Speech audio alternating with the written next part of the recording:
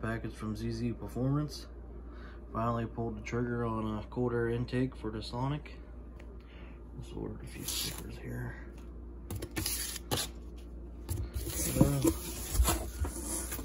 Just got it today. Opened the box up. That's what all part I made it.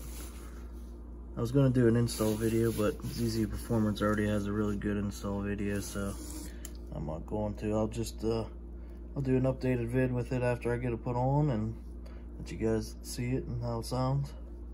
I bought it on Black Friday. They had a real good deal on it, and I couldn't pass it up, so I figured I've been wanting to get it anyway, so I figured what a better time. Saved over $100, so. But I'm gonna go get this installed, and I'll be back with an update on it.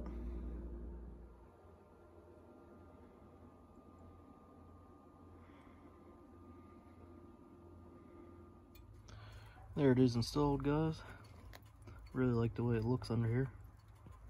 It's pretty basic install. It just came with one clip and bolt for there.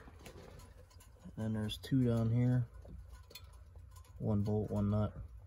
And you just take the sensor out of the old one, put it in the new one. It came with a nice coupler.